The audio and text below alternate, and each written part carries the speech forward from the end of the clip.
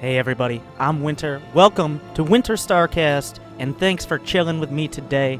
Today we have a game, a Terran versus Zerg here on Frozen Temple, between two top-tier players. This game is from Base Trade TV's Corsair Cup number 19. This is in the finals here.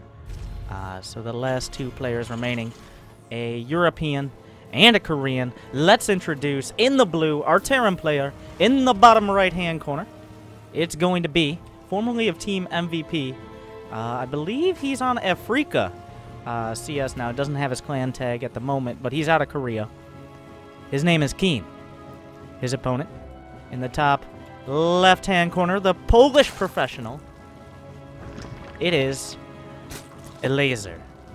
I mean, the pronunciation, I've heard it both ways. Elazer. I like the sound of a laser. I'm going to stick with it. And he's doing something very interesting here to start in Terran vs. Zerg. Customarily, in a normal quote-unquote macro game, you see a hatchery first. Every once in a while, though, and you will see that spawning pool. Something to point out, he doesn't have any gas. It doesn't look like he's really going to be saving up any larvae. So this is more defensive than anything. Let's take a look at Frozen Temple and Terran vs. Zerg in general. One of the things standing out on this two-player map is this large ledge here that things like Reapers and Blinkstalkers can abuse. Of course, we're not going to see any Blinkstalkers here, more than likely, in Terran vs. Zerg.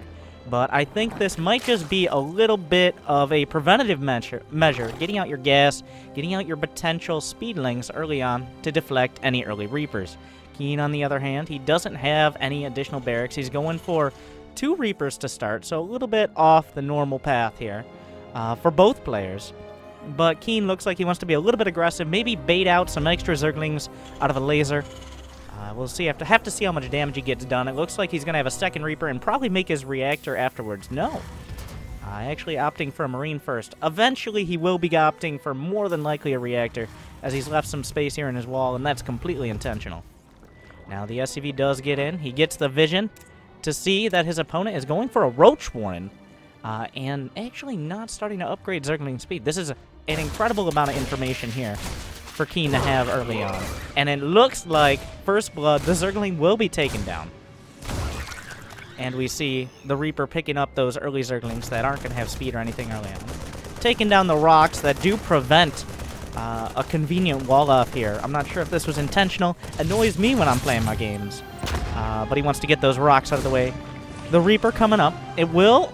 Will it be able to pick off that creep tomb or not quite? The Queen deflecting the Reaper from the main there. No drones to protect quite yet at the natural expansion. And the Overlords are finding their way off to the sides. Elazer with a pretty safe pathing, making sure they can't be easily picked off by any Marines, of which there are a grand total of 1 right now, with 2 more on the way. He's actually building out of that reactor, respecting the fact that his opponent could be going for this Ravager pressure. Now, something to point out, there are no Overlords in position at the high ground here. So he can't use the Ravagers to shoot up to the high ground. This is just a bit of harass. He's going to be able to probably take out this Reaper and force a pretty strong reaction that probably disrupts Keen's build order a bit. And as we see right now, a second bunker is on the way, completely unnecessary against this count. He's only going to have the 3 Ravagers in total. So this is just a bit of pressure to keep him honest, to keep Keen honest.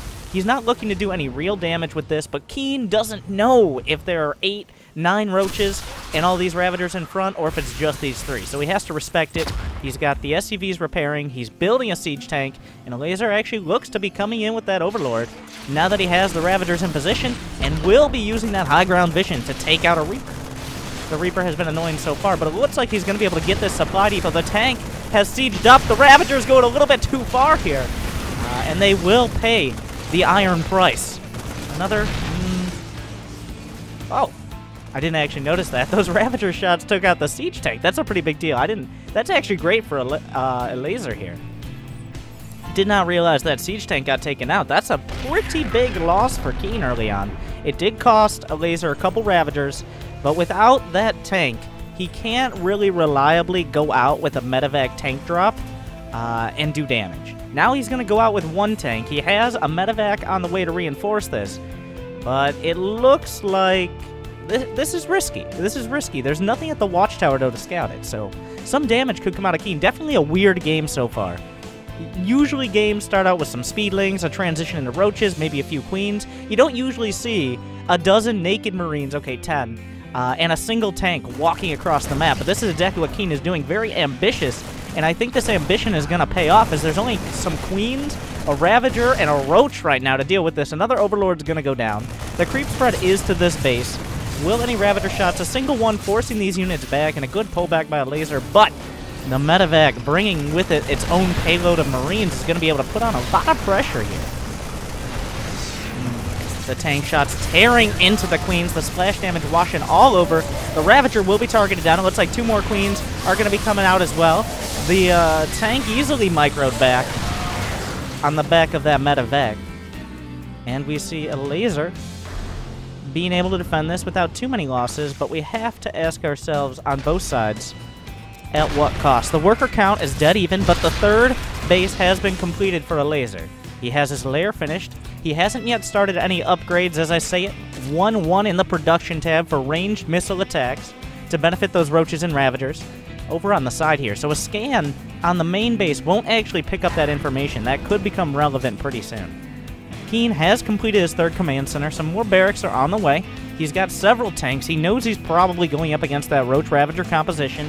And on this map especially, you pretty much need those tanks to hold these bases. Otherwise, the spread of the Roach Ravager, especially around this 3rd base, can be incredibly strong. And oh, bit of a mistake there out of Keen. Dropping down the tank, not paying attention, and Elazer getting a couple lucky Ravager shots, and will almost take out the medevac as well. So a couple good victories here against the early tanks for Elazer. The worker count, he's been able to spiral forward with the drone count. And we see Roach speed on the way. 1-1 has now started. An Overseer is going to come in and confirm the unit composition and whether or not, importantly, Keen has a 3rd base, which he does. And this is the kind of information that Elazer is looking to get. He needs to know, is his opponent expanding? Does he have the potential to attack? And what with? How much production is he following up with? Ideally, he would have seen these engineering bases to know that his opponent is going for upgrades, not some sort of all-in. But I think Elazer is happy with the amount of information he got on this Terran base. Of course, he doesn't have the information that there's an attack. Oh, I like this with the Marines to block this out. The Ravagers will deflect, but they can't actually kill these medevacs and tanks if they are well controlled. They'll come down and clear out these handful of Marines. The tanks still doing what damage they can, but there's nothing really much to get without risking the lives of these medevacs and these tanks. But you have them. There's no way to kill them. There's no mutas on the way. You can't go for a Spire and get your upgrades alongside this Roach Ravager composition. I see a few more shots coming out. Should. Yeah, he forces out the lift. These Ravagers hurt pretty badly, but not badly enough. We see Burrow Move is on the way. Does he actually... A problem with Burrow Move is if you don't get Burrow, it's pretty useless for those Roaches. I don't know if this was intentional out of Elazer. Burrow takes around the same amount of time, as you can see here. You want to be getting that... He's going to have tunneling claws for non-Burrow Roaches, so a pretty big mistake there out of Elazer. That could come back to bite him, because he's not investing in the Hive Tech. He's going for more Roaches.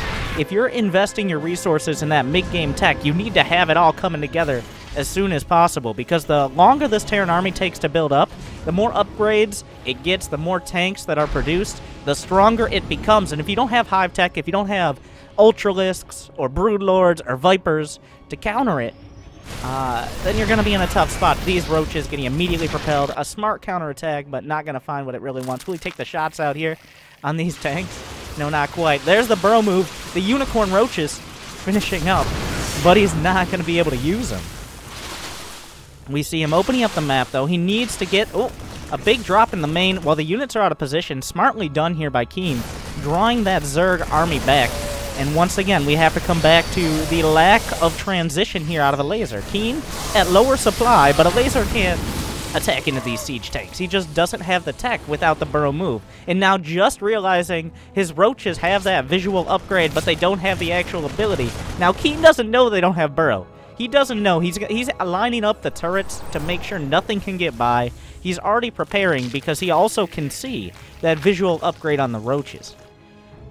So, Elazer, what do you want to do here? He's about to hit his maximum strength. He's going to finish up 2-2. He's going to have 200 supply, but he's severely lacking in an infestation pit. And without that infestation pit, I've said it before, I'm going to keep saying it, he doesn't have hive tech. He doesn't have a transition, so he has to go. The more time he spends, the less time he's going to have to do damage.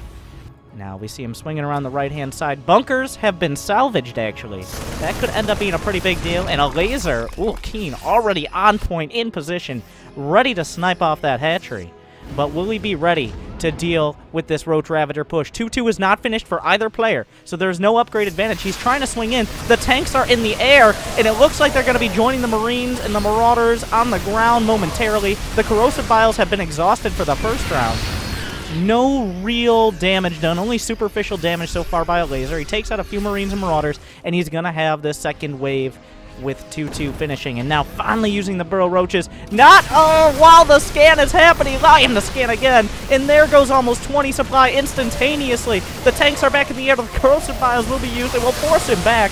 He's going to stim forward, take out a couple of the tanks with the Corrosive Vials will Elazer. But these Marines and Marauders are coming through like a wrecking ball right now of bio.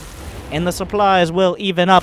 We see a few Burrow Move Roaches making their way in, but the turrets will be enough detection to deflect them very strongly. And, oh, he knows! And he snaps up these Roaches and Ravagers almost instantaneously.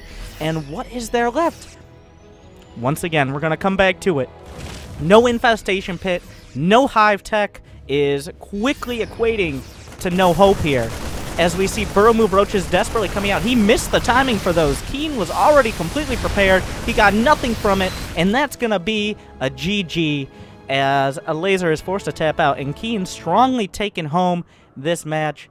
Thank you again, Base Trade, for that replay. Hopefully you guys enjoyed this first edition of Winter Starcast. Give me as much feedback as relevant and as possible. I want to do this more often. This is the very first one. I cast on occasion on stream, but this is obviously something a bit different. So thank you guys again for watching. Hopefully you enjoyed. Press that like or dislike, in this case, button. Subscribe, and make sure to check me out live. Yeah, I went so far without that, but check me out live, twitch.tv/wintergaming. Thank you guys for watching. Good luck, have fun, and happy StarCrafting.